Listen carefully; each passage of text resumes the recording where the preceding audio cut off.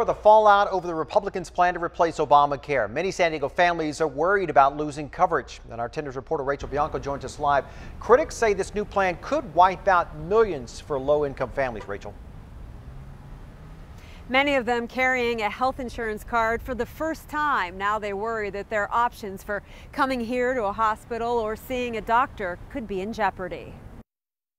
I'm lucky to have this kind of care. Care that makes it possible for Galen Moore to afford his HIV medications. The medications I take, some of them are upwards of $5,000 and $6,000, and I take 3 of them, so. Moore is one of the nearly 4 million people in California on Medi-Cal. Under the new health care plan, President Obama's expansion of Medicaid would be phased out in 2020. I think if it's not broke, don't fix it. Right now things are going fine. But plenty of people disagree. The new plan doesn't force people to buy insurance, but if you go 63 days without health care, you'll pay 30% extra when you do enroll.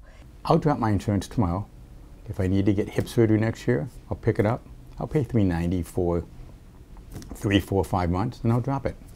Insurance agent Craig Gusson says both sides need to find a way to get young people to enroll. So that you're not having people walk in, use the system, and then drop it.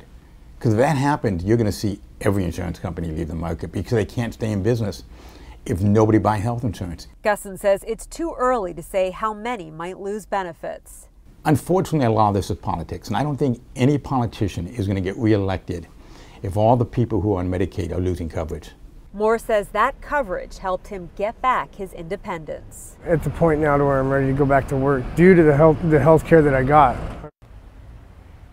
The plan is similar to President Obama's in that there is no penalty for people with pre-existing conditions, and kids can stay on their parents' insurance until they turn 26. Reporting live in Hillcrest, Rachel Bianco, 10 News.